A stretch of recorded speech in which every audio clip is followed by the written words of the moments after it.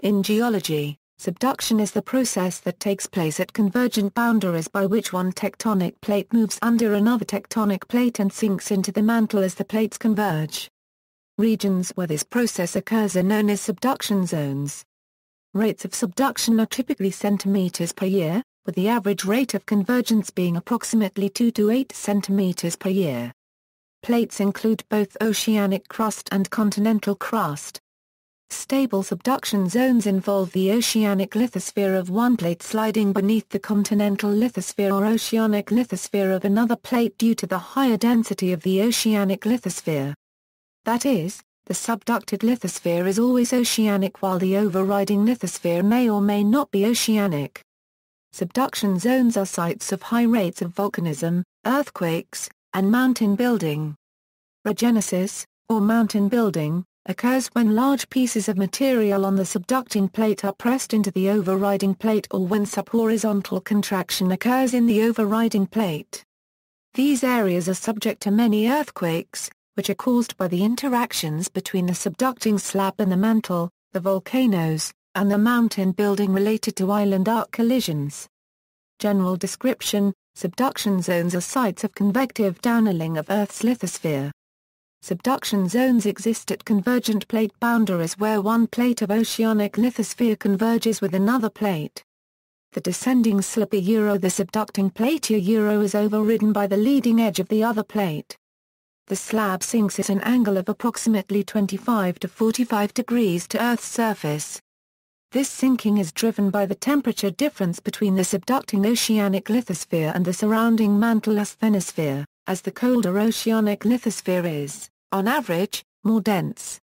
At a depth of approximately 80–120 kilometers, the basalt of the oceanic crust is converted to a metamorphic rock called eclogite. At this point, the density of the oceanic crust increases and provides additional negative buoyancy. It is at subduction zones that Earth's lithosphere, oceanic crust, sedimentary layers, and some trapped water are recycled into the deep mantle. Earth is thus far the only planet where subduction is known to occur. Subduction is the driving force behind plate tectonics, and without it plate tectonics could not occur. Subduction zones dive down into the mantle beneath 55,000 kilometers of convergent plate margins, almost equal to the cumulative 60,000 kilometers of mid-ocean ridges. Subduction zones burrow deeply but are imperfectly camouflaged, and geophysics and geochemistry can be used to study them. Not surprisingly, the shallowest portions of subduction zones are known best. Subduction zones are strongly asymmetric for the first several hundred kilometers of their descent. They start to go down at oceanic trenches. Their descents are marked by inclined zones of earthquakes that dip away from the trench beneath the volcanoes and extend down to the 660-kilometer discontinuity. Subduction zones are defined by the inclined array of earthquakes known as the Oewadati-Benioff zone after the two scientists who first identified this distinctive aspect. Subduction zone earthquakes occur at enormously greater depths than elsewhere on Earth, where seismicity is limited to the outermost 20 kilometers of the solid Earth. The subducting basalt and sediment are normally rich in hydrous minerals and clays. Additionally, large quantities of water are introduced in the cracks and fractures created as the subducting slab bends downward. During the transition from basalt to eclogite, these hydrous materials break down, producing copious quantities of water, which at such great pressure and temperature exists as a supercritical fluid. The supercritical water, which is hot and more buoyant than the surrounding rock, rises into the overlying mantle where it lowers the pressure in the mantle rock to the point of actual melting, generating magma. These magmas, in turn, rise, because they are less dense than the rocks of the mantle. These mantle-derived magmas can continue to rise, ultimately to Earth's surface, resulting in a volcanic eruption. The chemical composition of the erupting lava depends upon the degree to which the mantle-derived basalt interacts with Earth's crust and/or undergoes fractional crystallization. Above subduction zones, volcanoes exist in long chains called volcanic arcs. Volcanoes that exist along arcs tend to produce dangerous eruptions because they are rich in water and tend to be extremely explosive. Krakatoa, Nevado del Ruiz, and Mount Vesuvius are all examples of arc volcanoes. Arcs are also known to be associated with precious metals such as gold, silver and copper, again believed to be carried by water and concentrated in and around their host volcanoes and rock-turned ore. Theory on origin. Although the process of subduction as it occurs today is fairly well understood, its origin remains a matter of discussion and continuing study. A model of the initiation of subduction, based on analytic and analog modeling, presumes that the difference of density between two adjacent lithospheric slabs is sufficient to lead to the initiation of subduction. The analytic part of the model shows that where two lithospheric slabs of different densities are positioned one next to the other, maximum differential lithostatic pressure would occur at the base of the denser slab directed towards the lighter one. The resulting strain would lead to the rotation of the contact zone between the slabs to dip towards the lighter slab, and the dip would be reduced until offset along the contact zone would be enabled. The parameters that constrain the rotation of the contact zone are known as Argon numbers. Analog experiments based on this concept were carried out using a centrifuge using a lighter and denser brittle and ductile lithosphere floating on still denser asthenosphere.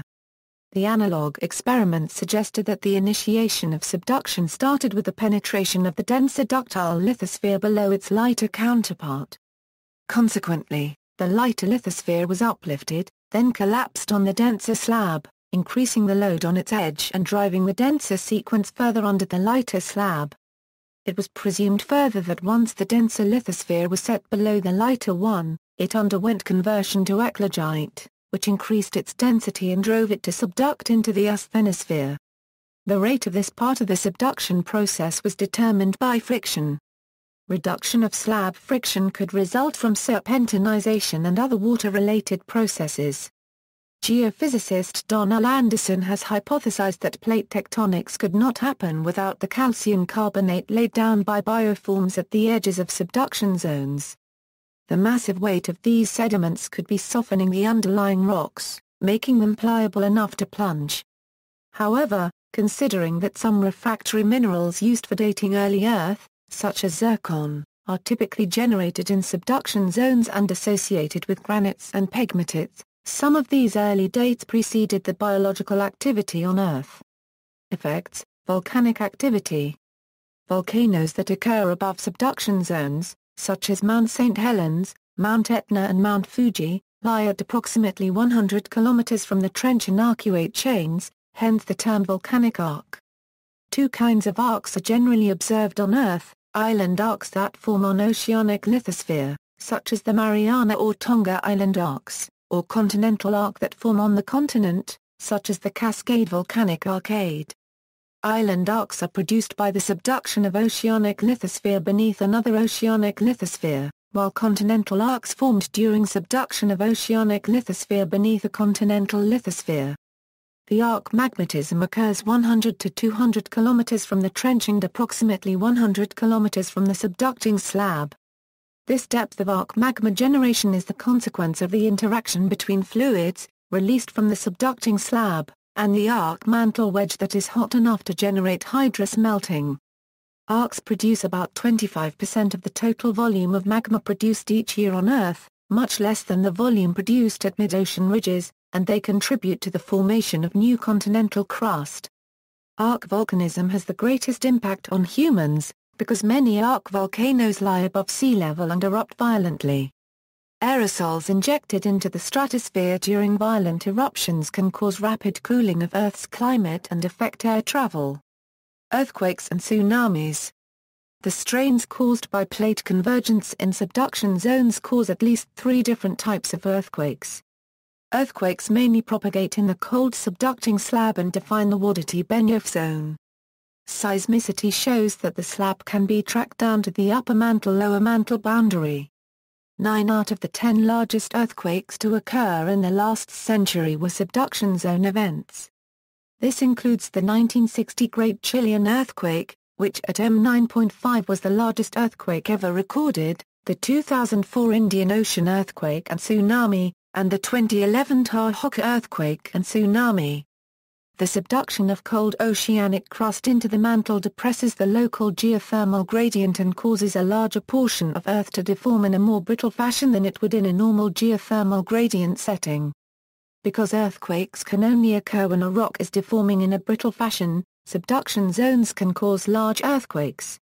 If such a quake causes rapid deformation of the sea floor, there is potential for tsunamis, such as the earthquake caused by subduction of the Indo-Australian plate under the Euro-Asian plate on December 26, 2004 that devastated the areas around the Indian Ocean. Small tremors that cause small, non-damaging tsunamis occur frequently. Outer-rise earthquakes occur when normal faults oceanward of the subduction zone are activated by flexure of the plate as it bends into the subduction zone. The Samoa Earthquake of 2009 is an example of this type of event. Displacement of the seafloor caused by this event generated a 6-meter tsunami in nearby Samoa. Anomalously deep events are a characteristic of subduction zones which produce the deepest quakes on the planet.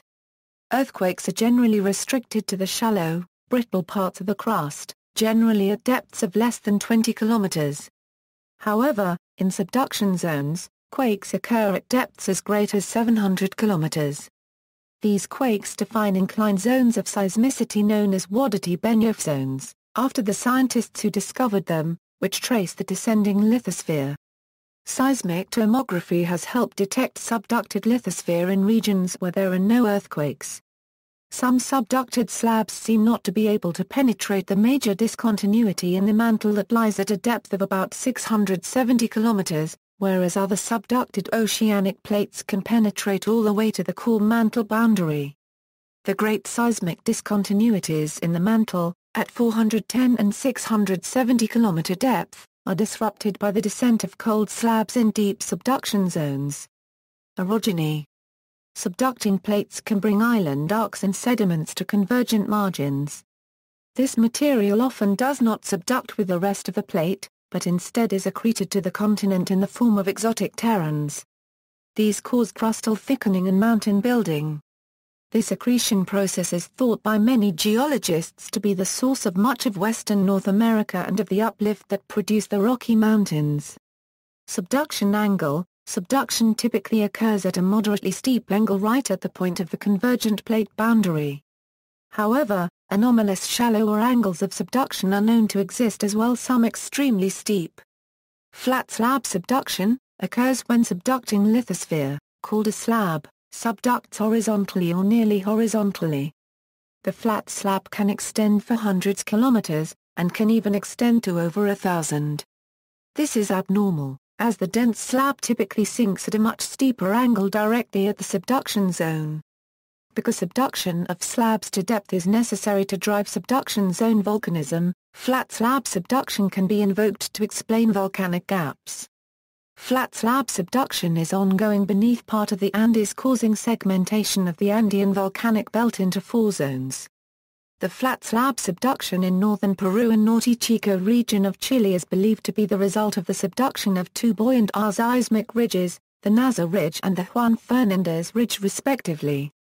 Around Teotay Peninsula, flat slab subduction is attributed to the subduction of the Chile Rise, a spreading ridge. The Laramide orogeny in the Rocky Mountains of United States is attributed to flat slab subduction. During this time, a broad volcanic gap appeared at the southwestern margin of North America, and deformation occurred much farther inland. It was during this time that the basement chord mountain ranges of Colorado, Utah, Wyoming, South Dakota, and New Mexico came into being. Steep angle subduction occurs in subduction zones where Earth's oceanic crust and lithosphere are old and thick and have therefore lost buoyancy. At present, the steepest dipping subduction zone lies in the Mariana Trench, which is also where the oceanic crust, of Jurassic Age, is the oldest on Earth, exempting off eolites. Steep angle subduction is in contrast to flat slab subduction associated with back arc extension of crust, making volcanic arcs and fragments of continental crust wander away from continents over geological times, leaving behind a marginal sea. Importance. Subduction zones are important for several reasons: subduction zone physics, sinking of the oceanic lithosphere, by contrast of density between the cold and old lithosphere and the hot asthenospheric mantle wedge, is the strongest force needed to drive plate motion and is the dominant mode of mantle convection. Subduction zone chemistry. The subducted sediments and crust dehydrate and release water-rich fluids into the overlying mantle, causing mantle melting and fractionation of elements between surface and deep mantle reservoirs, producing island arcs and continental crust.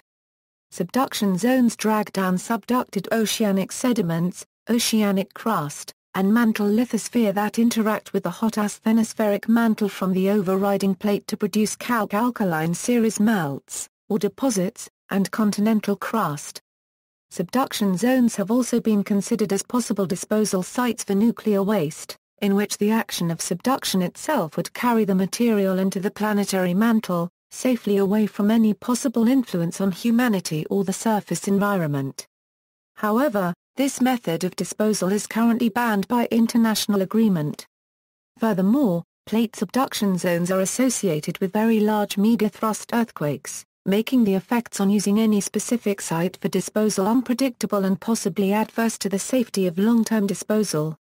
See also, List of tectonic plate interactions, back arc basin, oceanic trench, abduction, paired metamorphic belts, slab window, references. External links, animation of a subduction zone. From the seafloor to the volcano's top video about the work of the Collaborative Research Center 574 Volatiles and Fluids in Subduction Zones in Chile by Joe Marai Helmholtz Center for Ocean Research Kiel.